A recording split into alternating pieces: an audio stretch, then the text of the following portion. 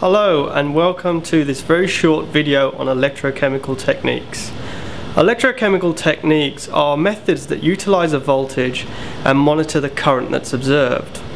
In the technique, an applied potential is given, and that potential is sufficient to oxidize or reduce an analyte, and in that analyte at the electrode surface either electrons are transferred to the analyte or from the analyte to the electrode surface.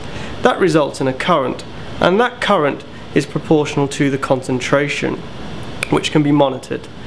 Now, electrochemical techniques occur in a variety of different forms: voltammetry, pulse methods, and also amperometry. There's also potentiometry, which uses voltages. Amperometry, for example, is a technique that uses real-time detection, but all of these methods offer varieties in sensitivity and selectivity and are applied in different areas. These include applications in the measurement of small biological molecules, pharmaceutical drugs, and they've been valuable tools in the study of metal corrosion. Thank you.